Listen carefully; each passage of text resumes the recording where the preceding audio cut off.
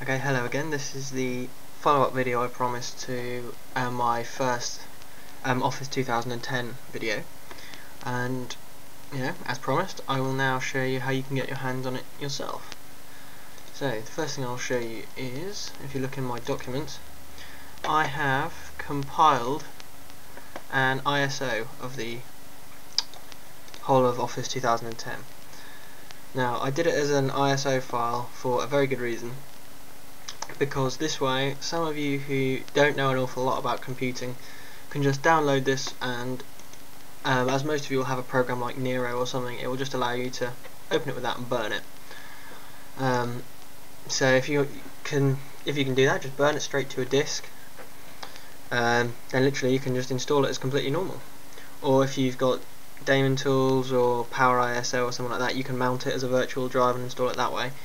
But the other advantage to it is ISOs have very similar compression to WinRAR, so you can actually open it with WinRAR like that, and if you wanted just to have all the files and install it directly from your hard drive, you can just extract them right like that.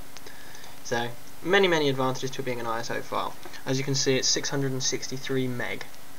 So what I've done is, I personally, which took absolutely ages, uploaded it to Mega Upload in one link.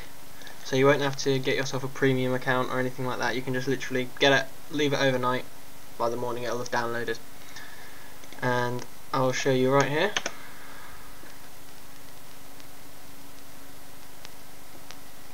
There it is. Office 2010 uploaded for my tutorials. So there you can see the size there. So once you're on Mega Upload, you have to type in the CAPTCHA code, which is here. After the word enter this, your one will be different.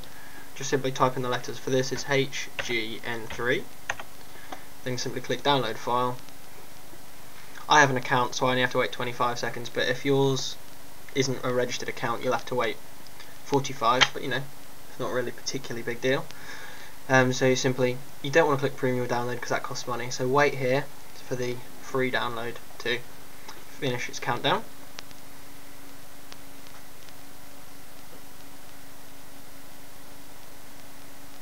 And there it is. So you can now see when I move my mouse over it, it highlights. So I'll click that.